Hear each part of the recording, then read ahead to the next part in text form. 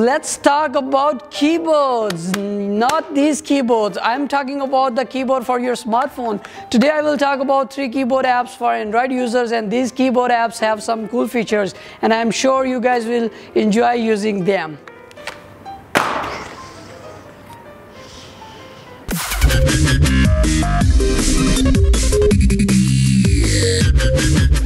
Hello everyone, I am Noshirwan and you are watching Discovery Time. This week I got many app suggestions from viewers and some of them asked me to talk about the keyboard apps. So I selected 3 keyboard apps for you guys today. The first keyboard app I want to introduce is GBoard. It's Google Keyboard app, and this keyboard app includes lots of features such as glide typing, voice typing, and of course it's quite fast. Let's talk about the glide typing. I can write good keyboard or Google Keyboard quite fast, and the other feature is the voice typing.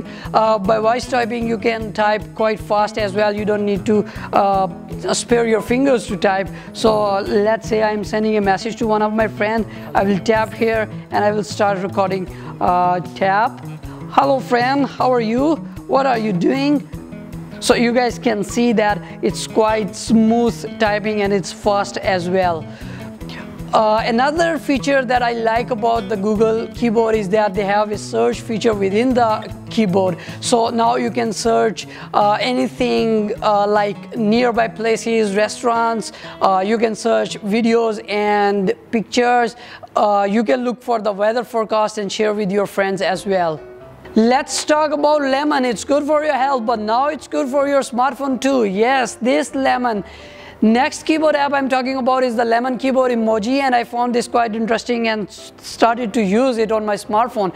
There are many reasons that I'm using this keyboard, and the reason is their cool features. The best feature is that they have lots of themes and you can change those themes very quickly. Another feature I like them is the GIF and the emoji, and they have lots of topic for the emoji, and you can select the emoji from those topics and send to your friends, and you can tweet on the Twitter.